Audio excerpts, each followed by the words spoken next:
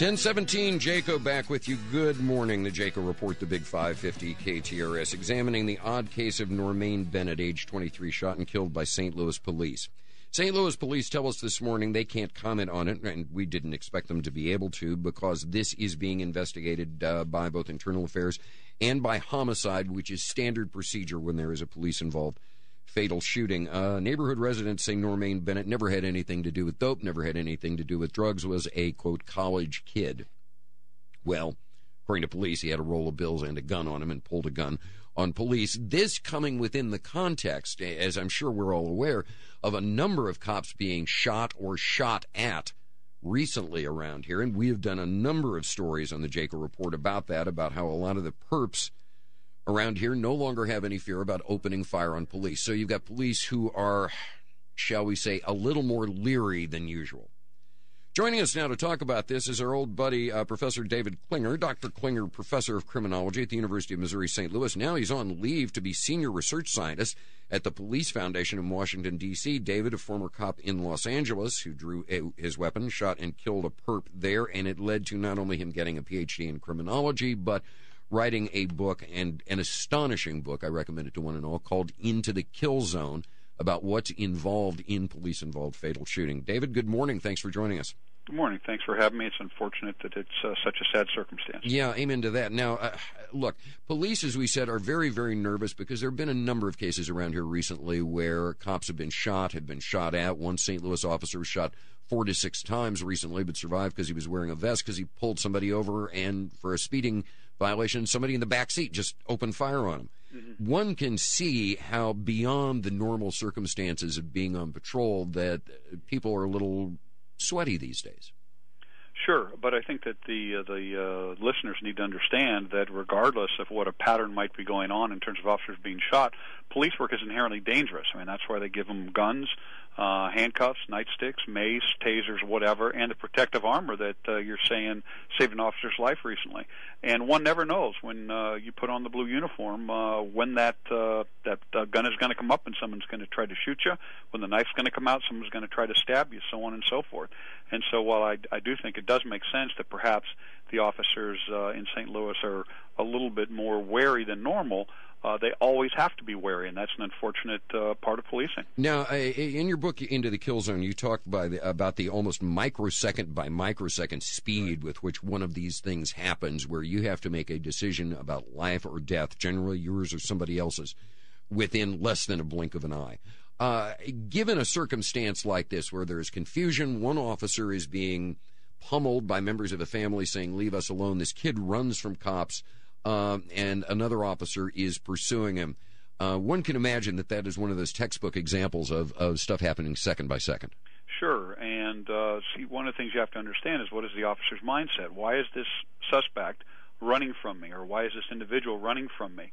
I've got a legitimate reason to detain him. He is not cooperating, and there is dope involved, and we know that oftentimes dope and guns go together, so I have to be on the alert that perhaps this individual is armed, and then the individual starts behaving in a fashion that's indicative, apparently, of him drawing a gun. Then you see the gun. You really don't have time to figure out what's he going to do with that gun. Now, one of the things I can tell you, people do crazy things when cops are pursuing them. I've had 3 people pull guns and drop them on the ground because somehow they thought that if they didn't have the gun on them when I caught up with them 3 seconds later, that I couldn't arrest them for the gun. And in those microseconds, me trying to figure out, do I need to shoot this person or not?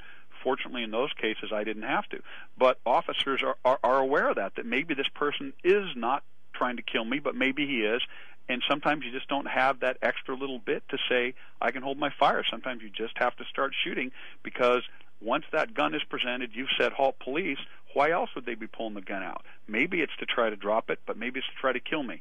And when you're faced with that decision, it's never wrong to say, I think he's going to kill me. But the protocol in these after the fact, which the St. Louis Police Department told us about, is that internal affairs and homicide are both investigating, and this is how it always works when a police officer shoots and kills someone in the line of duty. Is that pretty standard operating procedure in departments around the country? Well, in terms of parallel investigations, it really depends on what you mean by investigations. But generally, yes, there's going to be an investigation into the question of, did this officer's action conform with the state law in Missouri, in Illinois, in Kansas, wherever the shooting occurred?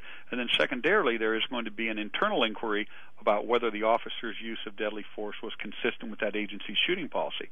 And so in St. Louis, what they do is they have these parallel tracks from the beginning where the investigators from homicide go ahead and do certain things, and the investigators from internal affairs go ahead and do certain things with the purpose of having these ultimate two outcomes decided.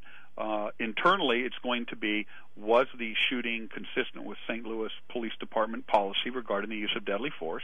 And then it's going to be handed over to whatever organ of the criminal justice system outside of the police department wants to make the decision about whether the officer's decision was within the statutory guidelines of Missouri state law. Final question for you, David. None of us were there when it happened, and these things happen with lightning speed.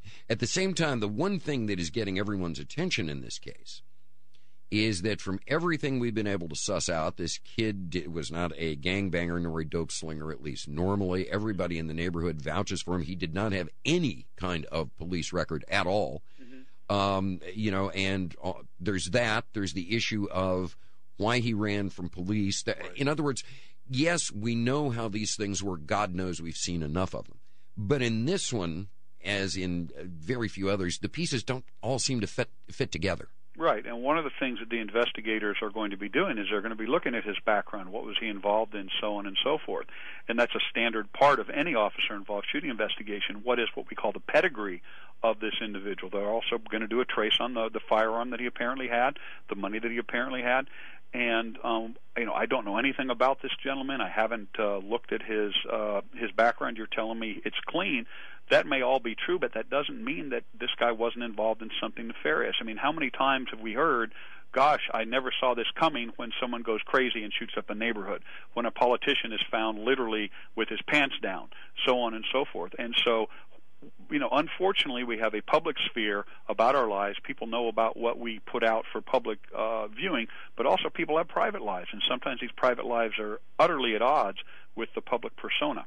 And I don't know if that's the case with this young man, but that is something we have to consider. This could have been the very first time he ever did anything wrong. He finds himself on the street corner, here are the cops, I've got gun, I've got dope, I've got money, I've got to get out of here because I don't want to get caught, and then he panics. I mean, who knows what happened? Yeah, who knows indeed. David Klinger, Senior Research Scientist at the Police Foundation in D.C., Professor of Criminology at UMSL, on leave right now, and author of the book Into the Kill Zone. David, pleasure as always. Thanks for joining us, buddy. Thanks again for having me.